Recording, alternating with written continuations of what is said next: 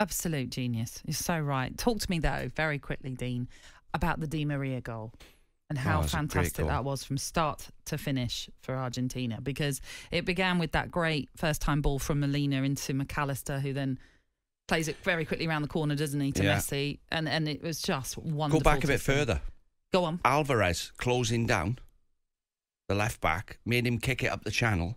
They win the ball back. From that point, it was they worked their socks off. Argentina looked like they were desperate to win the tournament. France didn't until they got equalised, and they were back on the bridle. But Argentina, from the off, it's like as if the world's against us. We've got to win it, or we've got to win it for Messi. But the goal you're on about, they pressurise, France have to hit it long, they win the ball back. Messi's touch round the corner, his control and touch was just class. Normal players can't do that, what he done there, with somebody behind him as well. And McAllister makes a great run through the middle. Absolutely, yeah. I did think at one point when I watched the replay... Don't put a blemish on this goal now. Where are you going with this? Well, it's a great finish. Well, it wasn't a great finish, actually. It was a great pass from McAllister that set Di Maria up. So he had time to look at the goalkeeper, the ball. It was rolling nicely for him. I think he's hit it into the ground. Okay, and it's gone over. It's gone over the keeper's legs, Lloris's legs. But I did think at one point, could Lloris have read it?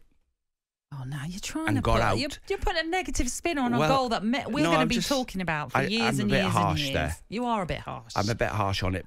But I did think, how could you, when you're a manager, you think, how could you stop that? Yeah, okay. I get what you're saying. So and I'm thinking, sure... could he have read it? But maybe not. He had to get his near post covered. But McAllister's vision, and well done to Brighton and Hove Albion, by the way. I've got to mention that. To have a player playing in the World Cup, they've never had a player anywhere near playing in the World Cup. And to have a winner coming back to the club now, when the club was out on its feet, playing in the With Dean Stadium, 12, 13 years ago, not long ago. Mm-hmm. And they've got a player coming back to the club now, World Cup winner. I know, that is different. So it's great for all the supporters at Brighton. But what a game. I mean, I'm still out of breath. They had it on this morning again when we woke up. 4 o'clock this morning. You're right. I think there will be a lot of people, and I can see messages already coming through, just indicating how exciting that final was, how breathless it was, how, as we've said already, 70-odd minutes into the game, in fact, yes, just 75, 76 minutes into the game, you're thinking, oh, Argentina has got this sewn up. And then they get a lifeline, Mbappe, with that penalty that he scores after Otamendi's foul on Mawani. And you kind of see this change, a sudden shift. And suddenly France have perked up. Argentina have been floored by the fact that they've just conceded a penalty. And then they quickly, 1 minute and 37 seconds between that penalty and then Mbappe's second goal. What a volley. I know. Again, see, we could be waxing lyrical about that goal as well, because it was so fantastic. And the nod from Marcus Thuram as well to play in Mbappe for the goal was fantastic. There was just so many fabulous moments in that game. And it's so sad that it had to be ended on a penalty shootout in a way, because that's heartbreak. Oh, it wasn't sad. Oh, no, I find it heartbreak because, someone heartbreak always... for the French players, you mean? Indeed, because, inevitably Somebody's there's always fault. someone misses. And sadly, that was that situation. You do hope it's not a young lad, don't you? Absolutely. You hope that it's not I know. Saka done it, didn't he? And Sancho. But the volley, I don't know who was marking Mbappe, right? Before the ball come to him, they're obviously thinking, it's Mbappe, I've got to get tight. Mm-hmm.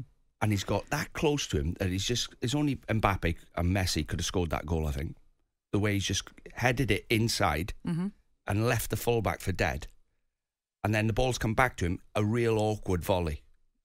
He's leaning, his left shoulder is going down to the ground, and it's really hard to hit that ball into the ground the way he did. And apparently, Adidas have got stats on the ball, the ball speed. That was the hardest strike in the whole World Cup. That volley he hit in the corner. So I'm not blaming Lloris for that one. It was a great finish. And then, like you said, the manager, Deschamps, you have to say well done to him, because he gave him some life. He brought some players on. He brought Mawani on. Camavinga come on. Just legs. Thuram come on. Mm-hmm. All young athletes. They've got a bright future, France, when you look at them players that come on. Mm-hmm. You know they've lost, but yeah, exactly. And yes, they did lose, and it was controversial in some ways to have brought off Dembele and to bring off Giroud. Not really that long until half time. You could have sort of thought they might have got to half time and then made those changes. It was brave, but those changes that came on, they were massively influential, because both Kolo Muani and Thuram had a part to play in both the goals that got it to extra time for France. A massive credit to Didier Deschamps, who still has his critics in France, despite the fact he has brought massive success to them. But it is Argentina who are celebrating this morning.